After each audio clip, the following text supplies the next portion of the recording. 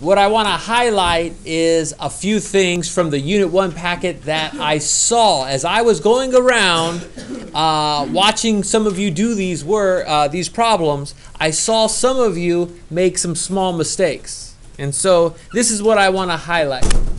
If you're doing a problem like number 12, I'll zoom in on it. And you have to distribute this -3 to the x and to the 2y. You get -3x minus 6y, because that times that is that, and that times that is that. What some people were doing was that when they had the -3x and the positive 5x, some people were changing the signs of those two things. If these are on the same side of the equal sign, well, there is no equal sign over here. You just put these two things together.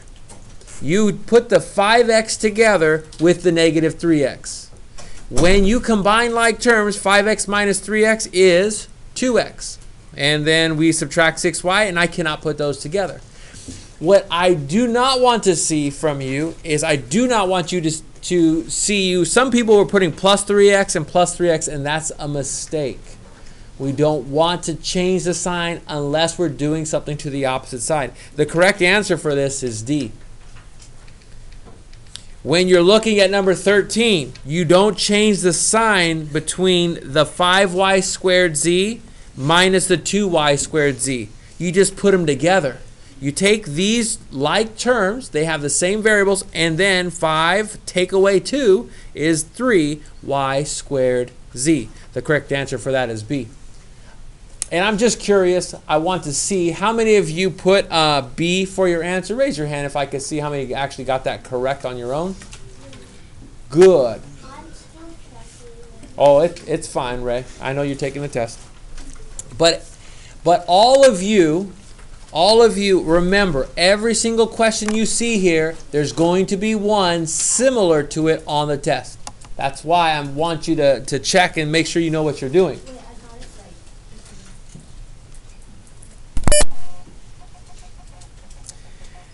When there's an equal sign, though, if I'm moving something from the left side to the right side, that's when we do the opposite. That's when I add 7. When there's something that's on the same side, you just put them together. The 6 plus the 15, you just put it together to get to 21. We do not change the sign. The only time we change the sign is when I want to move something from one side of the equal sign to the other. And that's a big idea. That's the common mistake that I'm seeing from previous tests and quizzes. The answer for 14A is x equals 5. For 14B is x equals -2. For 14C is x equals 9.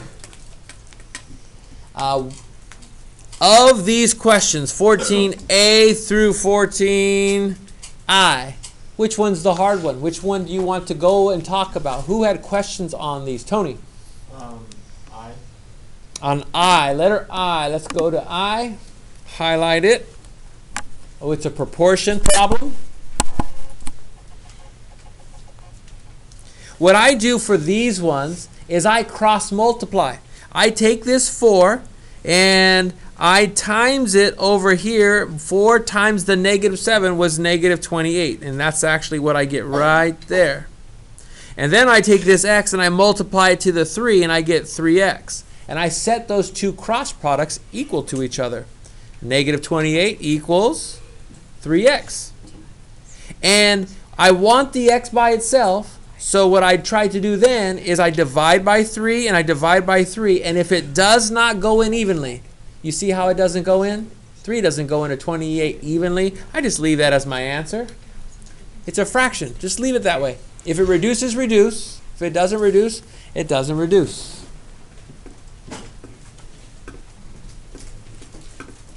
Junior. D.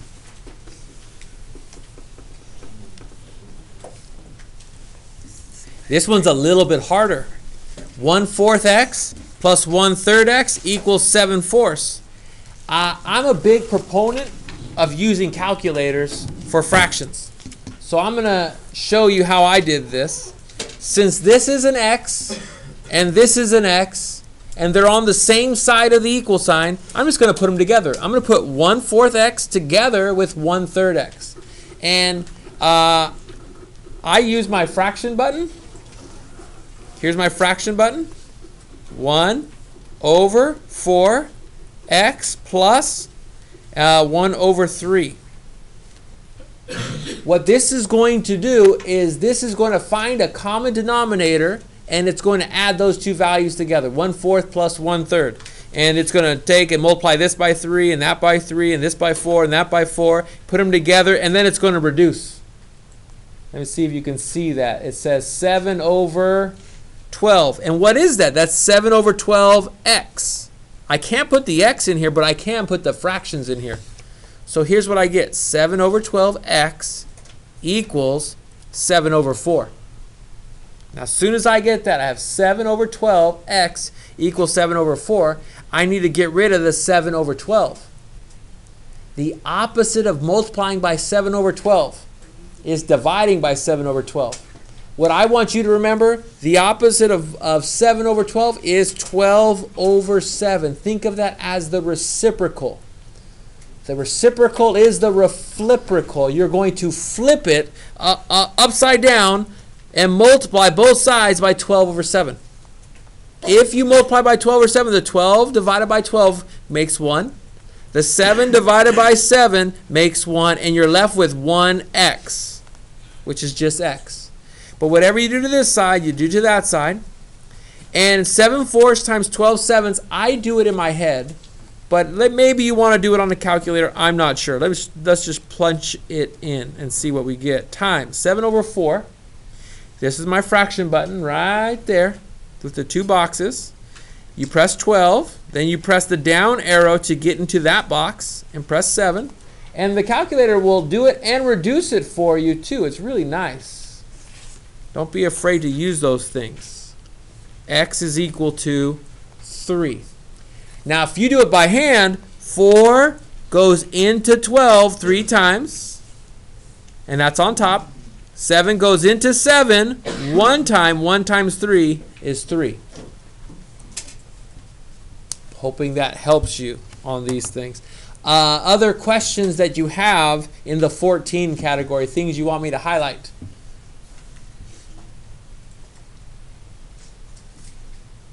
Okay, I'm going to zoom out. I thought that the very last question, number 15, on the bottom of this page, was somewhat difficult. Now, I have a feeling a lot of you may have gotten number 15 or wrong. The answer is A. How many of you put A as your answer? Raise your hand. Okay, that adds up. That's about 25% of you. Okay. Let's talk about how I got this, and so that you'll be able to do something similar on your final. Good job, Ray. Okay, 1/2 m times v squared, where k represents kinetic energy, m represents the mass and has units of kilograms. What does that mean? That means that we're measuring mass in kilograms. That's our unit right there. Kilograms times the velocity squared. Velocity has units of meters per second. So I actually have to plug in kilograms, and I plug in meters per second, and I have to square it. Well, what does that mean my units are going to be? That means that we're going to have a kilogram here and a meters per second squared there. So look at what I put. I put kilograms times meters per second squared. You're going to have to square the meters, and you're going to have to square the seconds. Meters per second times meters per second is meters squared over seconds squared with the kilograms. And the only one that matches is A, kilograms times meters squared per second squared. What this is checking to see is, do you know how that the units are going to match any formulas that you plug them into? It doesn't even matter if you know what this formula is or what it represents, because this is used in physics, in high-level physics, as a matter of fact. It doesn't matter that. What you need to know is that the units that you measure it in, you plug it in, it should mathematically come out correct when you plug in those units. Backside of Unit 1. 16 through 20. Let me zoom out a little bit. I want to highlight number 16 because there's a couple of these on your test. And I always get asked questions about it when we get to the final. If there's a mistake, a lot of people do not know whether to pick the top one or the bottom one or which step it is. So here's what I always say. If I can go 5x minus, or you multiply the 5 times 2 is 10, minus 4 equals 2x plus 6. If you agree with this step, you are not going to pick B. And then if I put negative 10 together with negative 4, and if you think that's negative 6, well, that's not correct. Negative 10 plus negative 4 is negative 14. It should not be negative 6.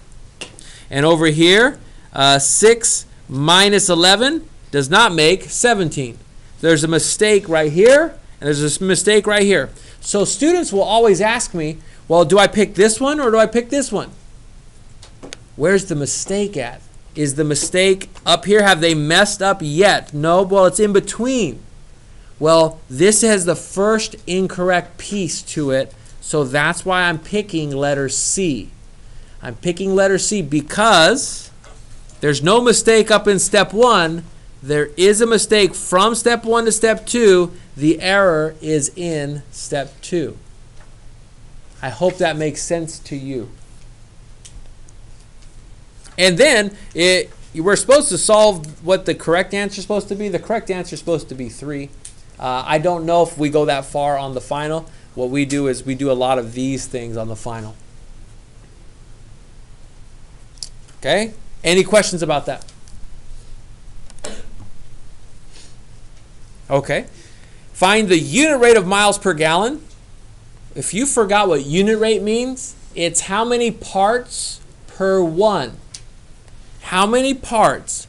If I go 220 miles per 5 gallons, how many miles per gallon are you getting? This is the best way, literally, when you get your own car someday. Someday, if you want to know how good of gas mileage your car or truck gets, this is how you do it. There's this thing called a trip meter on your car's vehicle's dash. I don't know if your parents do this, but every time I fill up my tank, I press the trip meter and I reset it to 0. And then I drive until my car gets close to empty, and I see how many miles I've traveled on that tank of gas. Then I go to the gas station and I fill it up, and I find out how many gallons did I put into my little tiny car out there. And if I go 300 miles and I put in 11 gallons of gas, I can find out how many miles per gallon my car is going and actually going. Not what the computer tells me, because the computer estimates things, and how much is it actually getting. How many miles did you travel on 5 gallons? Well, how many miles per gallon did you get? You just divide. 220 divided by 5 is 44 miles per gallon. Okay, what else do we have? One solution, infinite solutions, things like that. I feel like you guys might know how to do 18, but any questions on 18? Didn't think so? Number 19, I know I had questions on. People ask me this all the time. Ray, did you get it? Yeah. I thought so. How many, let me ask this. How many of you got 900 feet per minute? Raise your hand if that's what you got. I'm seeing 40 or less % of my class. So let's go through how to do this. If I'm in 5 yards per second, if that's what I'm in, I write it as a fraction. 5 yards on top, per means over, second. 5 yards every 1 second. And I just kind of, that's the very first thing I start with. 5 yards per second. And I need to convert that to feet per minute. It does not mean we multiply by any of this stuff yet. What we need to do is I need to turn yards into feet. So what I have to do is I have to multiply by a conversion factor. The conversion factor is, if I want to get rid of yards, I need to go how many yards are in a feet, and if yards are on top, I need to put yards on bottom of the fraction. Meaning, yards, and feet, I know that there is 1 yard, there's 3 feet in every yard. And I want yards on top and yards on bottom, so I deliberately put the yard on bottom. 1 yard is 3 feet. If I multiply, yards will cancel, and I'll be in feet per second. But I want feet per minute. So I need to get rid of the seconds. And I know how many seconds are in a minute. There are 60 seconds every minute. In order for them to cancel, seconds are on bottom down here. I need seconds on top to cancel out. So once I set this up, seconds go away, then I'll be in feet per minute. All I then have to do is multiply the tops divided by multiplying the bottoms. 5 times 60 times 3 is 900. 1 times 1 times 1 is over 1. 900 feet every minute. 900 feet every minute. Sometimes it'll be a big number, sometimes it'll be a small number. It just depends. Okie dokie. That's Unit 1.